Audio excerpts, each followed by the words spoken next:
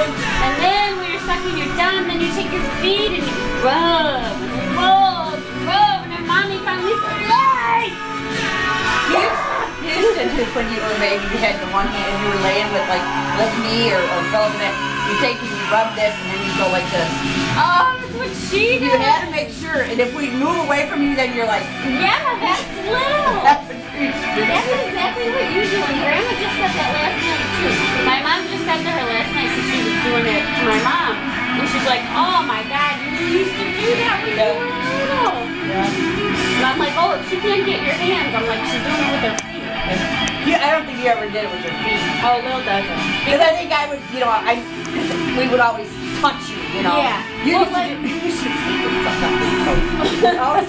When you were in your walker. But the bad part was, you used to be your dad, and he'd take off his work boots, and he'd be, "Jennifer Marie, my feet are gross."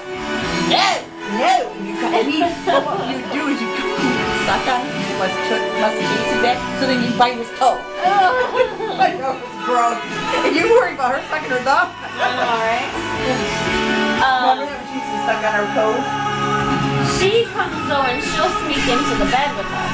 But on the opposite side. Come on, Jorge, get into it. But then she wants to rub me. So her legs are like at my legs, because her head's down there.